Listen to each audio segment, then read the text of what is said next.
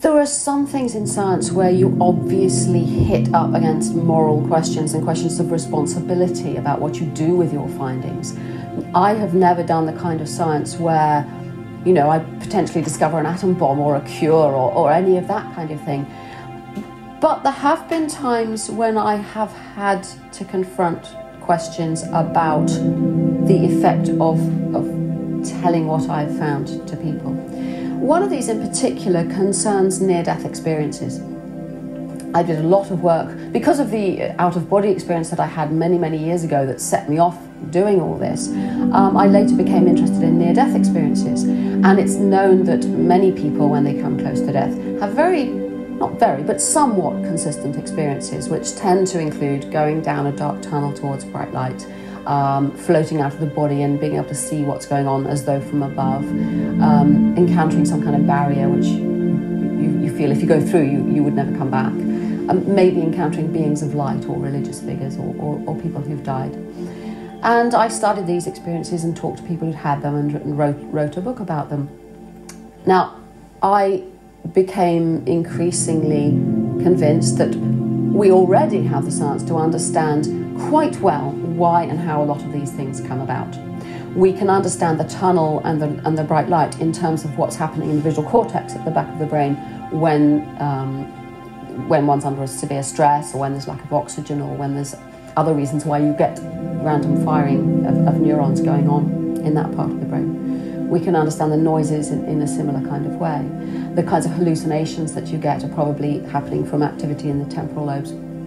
And I try to piece all these things together and investigate them and so on. The upshot of all this is that you don't need the theory that these experiences are evidence of life after death. You know, as far as I'm concerned, experience comes about through having, there being a brain doing certain things. This kind of experience is because of this is happening in the brain.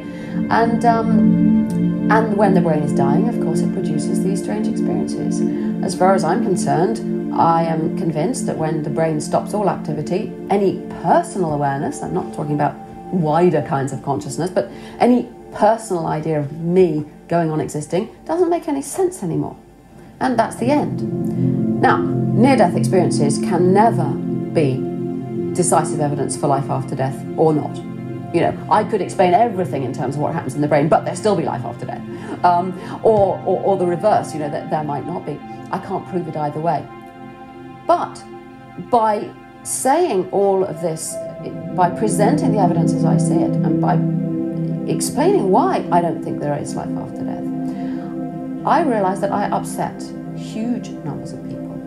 I get a lot of mail from people who are outraged and upset. Worse than that, there is evidence that, from studies not of my own, that other people have done, that people who believe in life after death are happier, more content facing death, and, you know, feel less stress in the thought of death, and so on. So, essentially, by saying the truth as I see it, I am depriving of people of that, you know, comforting illusion. Well, I say I'll deprive them. I mean, in the end, it seems to me that it is better to live with the truth than falsehood, however comfortable the falsehood is. And that seems to me actually a very strong principle that so far I have always tried to apply. Whether I will hit some situation where I think that it isn't valid anymore, I don't know, and I would have to rethink that. But that's what I chose. And I take on, if you like, the responsibility for the effect that those views will have. And the only justification is that I do my absolute best to try and make it the truth as best I can find it.